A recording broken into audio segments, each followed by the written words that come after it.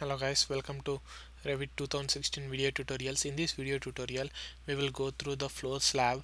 As you know that in the last video tutorial we were discussing about beams, so I have drawn the beams for the entire structure for parking level. Coming to parking, we shouldn't be having these walls, so I mean that doesn't matter. We can just make bigger holes over here so that vehicles can pass through them. uh, these walls were done for having the strip footing, but never mind, that is some other part.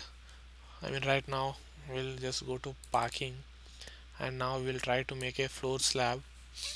So go to structure, select floor, and over here select floor structural. Now here you have options again: line option, curved line, walls. Pick walls, and let's you don't need the offset this time, since we are having it on a floor. It's not at the basement level. So now you'll just select the walls using control button.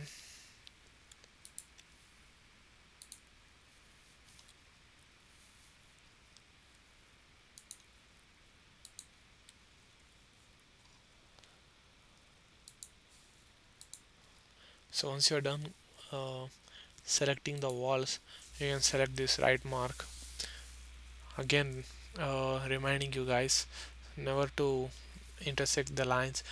Do not you don't need to select this wall, because if you select this wall, it intersects with the line, and that will cause an error for the slab. So you just need to select the boundary of whichever you need the slab in. So now here select finish. It might take some time.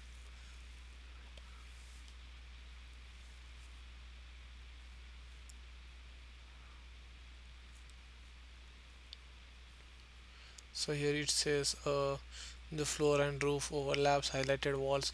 Would you like to cut the geometry? You say yes.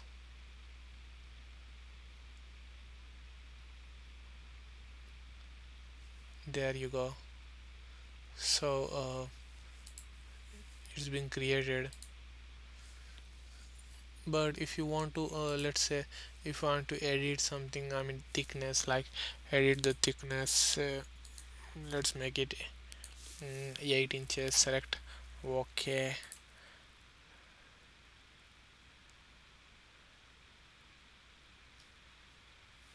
and now select apply, and it gets applied.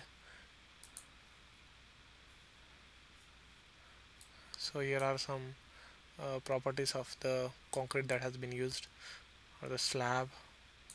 Select OK.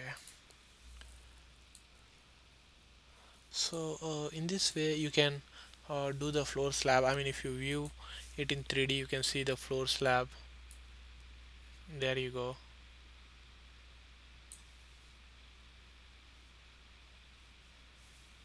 You can even view it in shaded form, like, or consistent colors, or let's say realistic.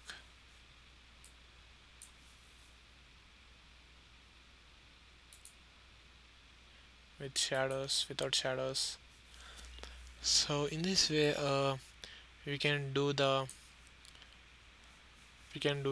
let's say floor slab.